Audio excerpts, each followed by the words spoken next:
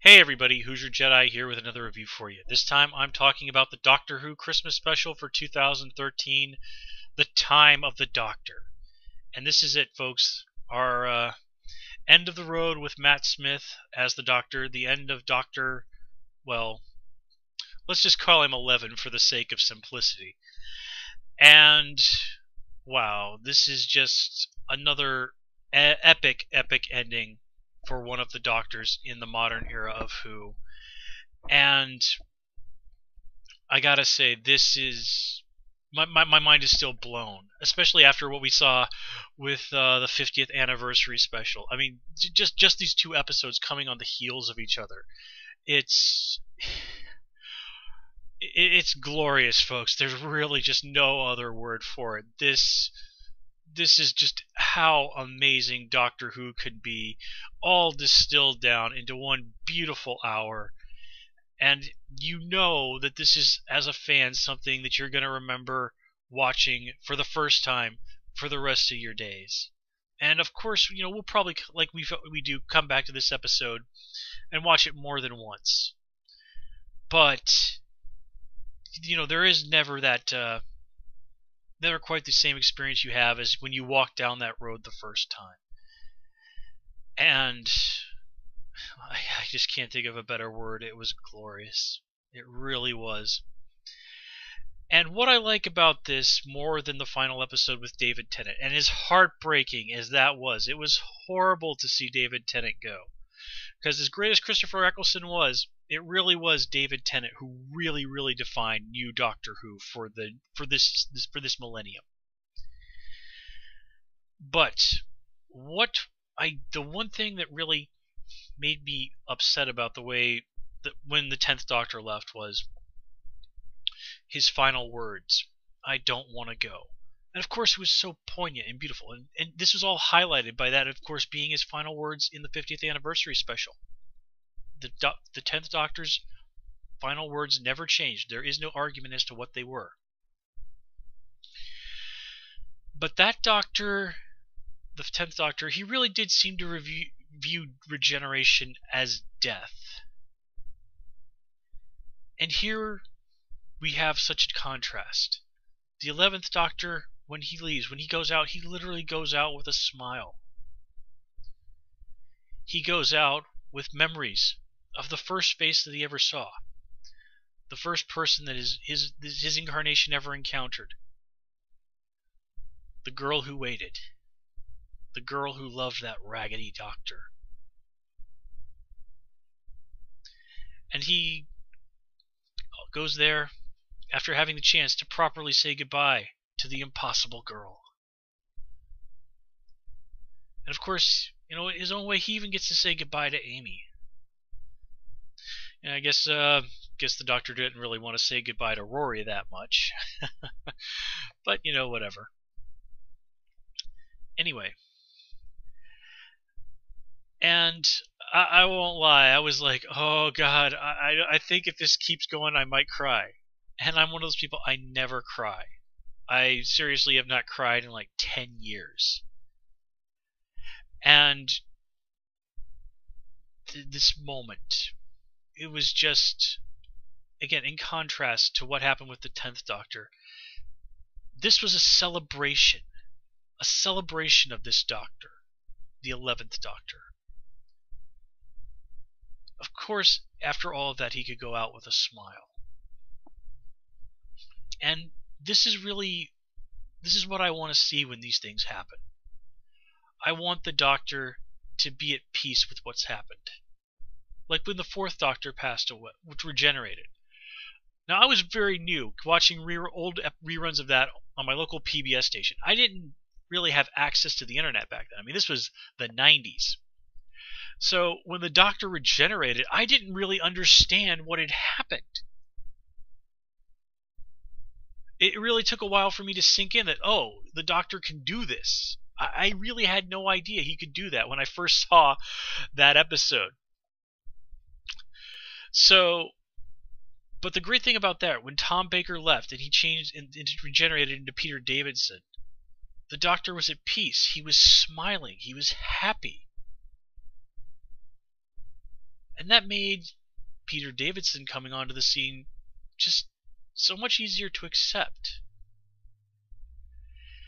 And now we have Peter Capaldi here. Now, this is a fella, of course, he's been on Doctor Who and on Torchwood, and he's well known for a British series called In the Thick of It, which I'm now going to sometime, now that I have some vacation time coming up, I definitely am going to take some time and try and hunt some of that up, because I really, really want to see some more of this fellow. I've seen like one clip of him from that show on YouTube. So I'm really very curious to see more about Peter Capaldi.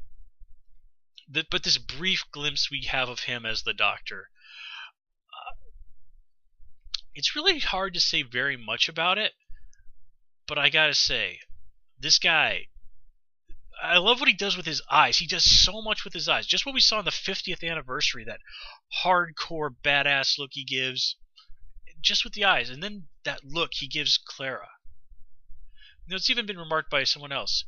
Somehow, with just his body language, that just feels like a Tom Baker moment right there. And then, of course, we get the line, "I have new kidneys. I don't like the color." Well, of course, a little instability is par for the course for the Doctor right after he's regenerated.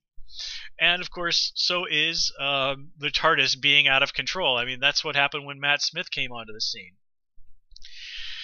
And also, this sort of, in a way, brings us around to William Hartnell. We have Peter Capaldi being certainly one of the older fellows to take over as the Doctor. But this, again, kind of goes back to the first Doctor. Now, William Hartnell, despite the fact that he looked older, was actually only 55 years old when he got the role. So here we have sort of a middle-aged fellow in a ship that he doesn't know how to fly, with this pretty young girl bouncing around the universe. It is, in so many ways, an appropriate return to where we were when we first met the original Doctor. And, of course, it's also fitting. Clara is a teacher at Coal Hill School, just as the Doctor's first companions, outside of Susan, were. So, just thematically, the 12th Doctor is off to a beautiful start. But anyway, getting back to the episode itself and talking about some of the details there. First of all, I'm glad that not a huge amount of time was spent on the whole "Doctor, you have to pretend to be my boyfriend" thing. I mean, this feels like something that really would have gone over with, Rose Tyler. This really feels like something out of the Rose Tyler era, and I'm glad that never really went that far.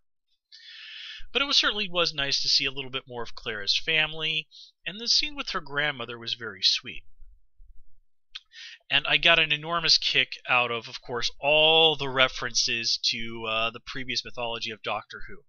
My personal favorite was where he mentions swiping that doodad off the Master from the Death Zone.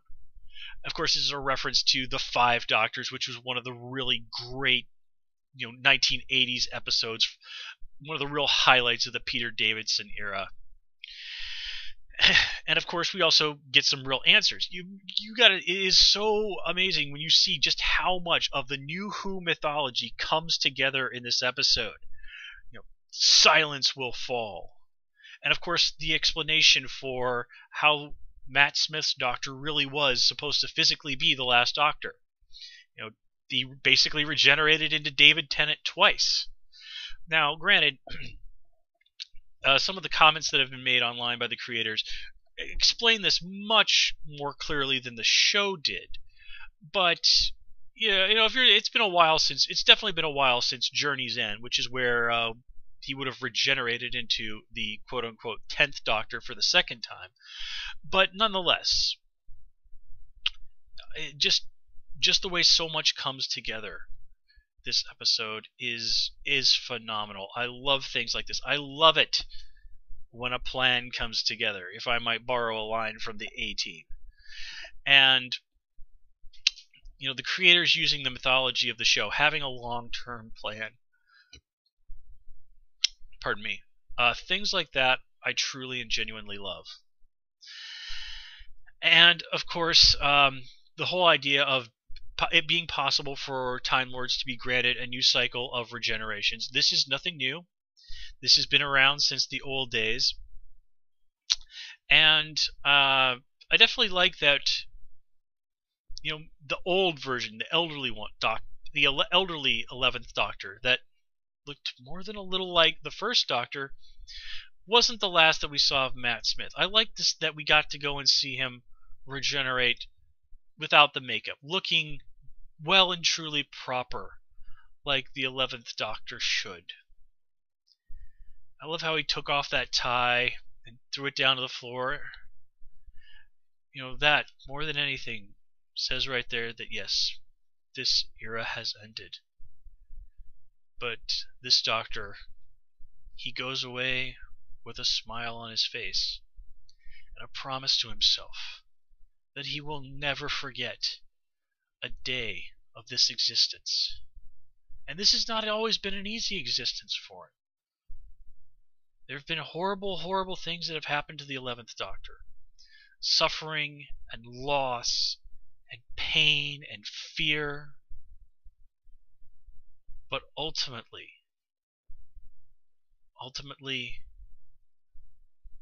he had that horrible burden of believing that he had destroyed his own people, committed genocide of his own race, lifted from him.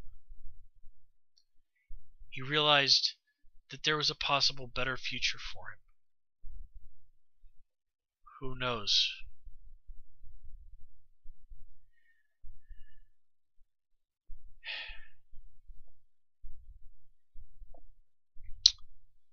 And, I could really go on and on.